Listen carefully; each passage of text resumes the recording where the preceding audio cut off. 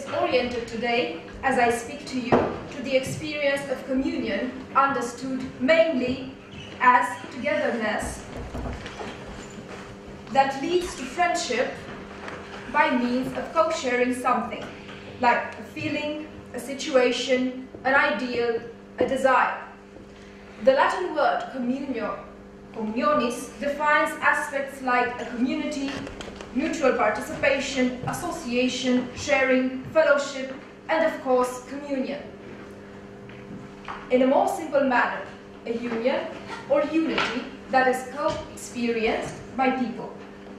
In this sense, I believe that the highest form of communion is represented by the relationship of friendship. And towards this ideal of relationship should a religious community, in my opinion, aspire, especially the Christian one. Why the Christian one? Well, because mainly this is what Jesus Christ taught his disciples and followers. And this is the tradition from the grounds that I speak to you today. Greater love has no one than this, that someone lay down his life for his friends. And ending this speech, he will assert that I speak to you as my friends. Because now I have told you my intentions, my thoughts and my plans. And you are no longer my servants, you are my friends. And this is what Jesus is saying. The wish was that the later formed Christian community and church to be one that valued friendship even more than life, that had the love for others as friends understood as main ideal and direction. As a Christian, as someone who goes to church on Sundays and on different occasions, I have to confess, as a personal fault, that I have not totally experienced friendship in the community, and I dare to say that I might not be the only one. Would I lay down my life for the Christians present at the Mass in my community, the people that I should see as my friends? I am not very keen on doing that. Would I do it for my friends or a friend that does not belong to this community? Maybe, depending on the circumstances.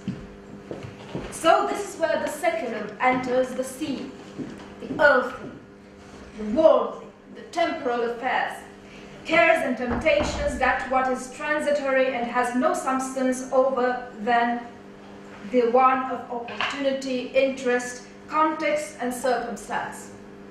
For a Christian, what is secular should be synonym with estranged. At least this is what Giorgio Agamben tells us when defining the Greek word paroikusa as something or someone who dwells, who temporarily inhabits the place because he's exiled, because he's a conqueror, or because he's a stranger in a strict opposition with the citizen and the rights he possesses by living in a certain place, the one that is katoikein or citizen.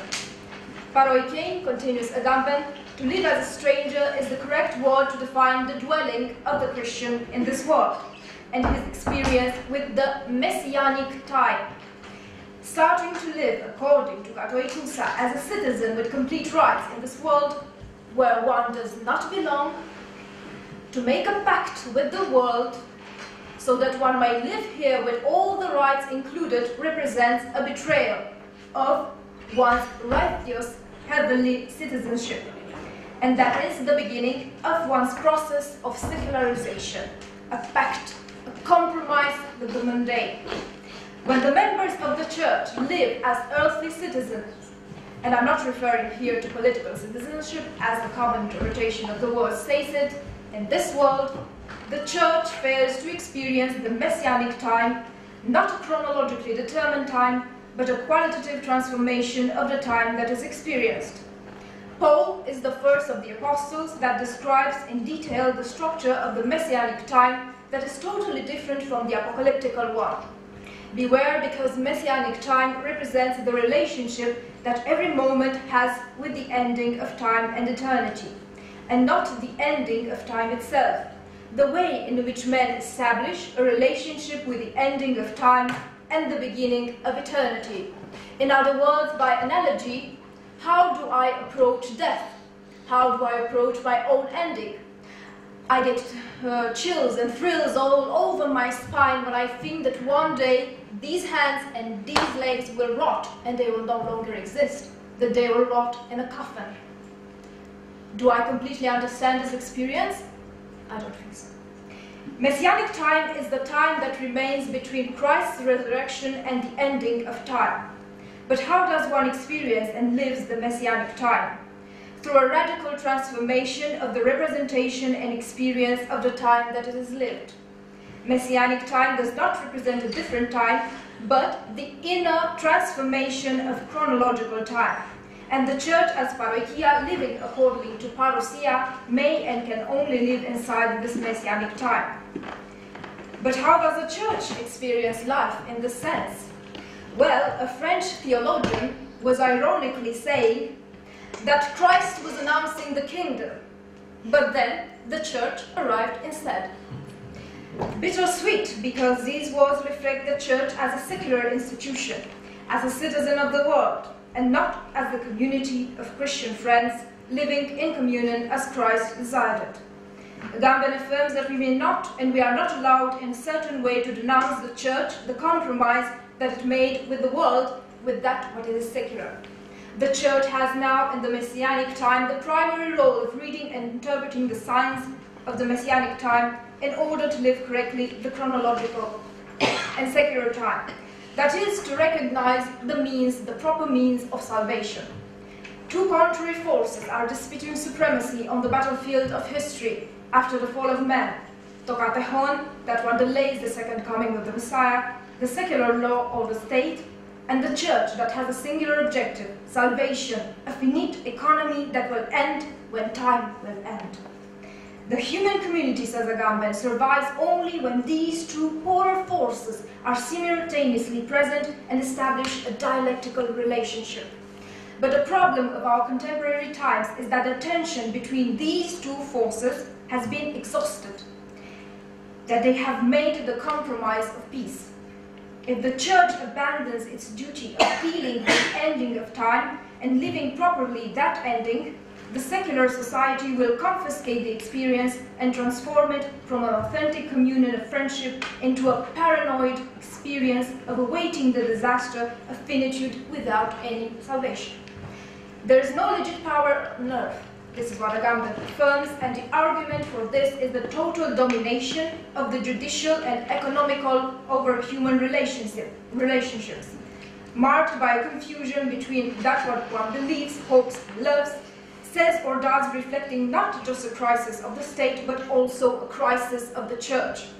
Because the church may not exist as an institution in the world, only if it maintains its non-mediated relationship with its own ending in time.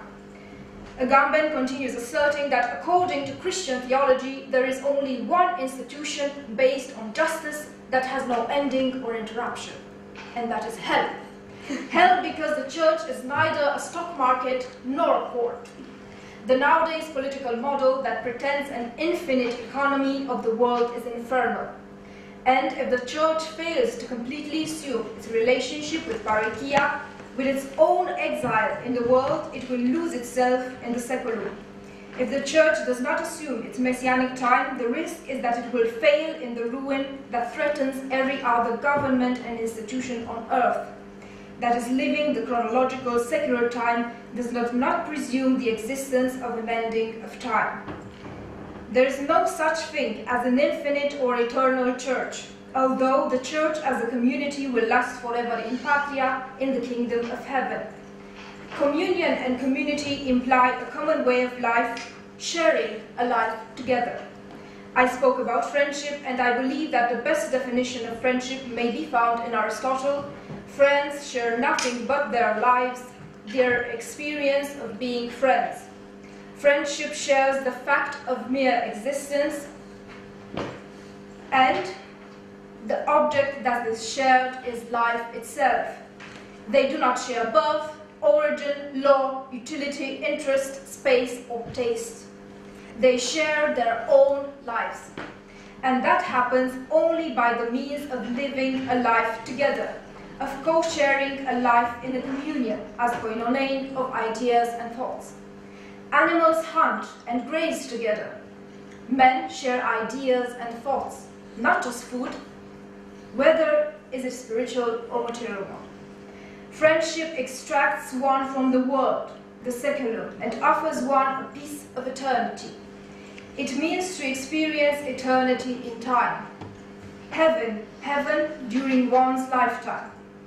And as I consider to end my presentation, that a friend of mine, the fox from The Little Prince, says,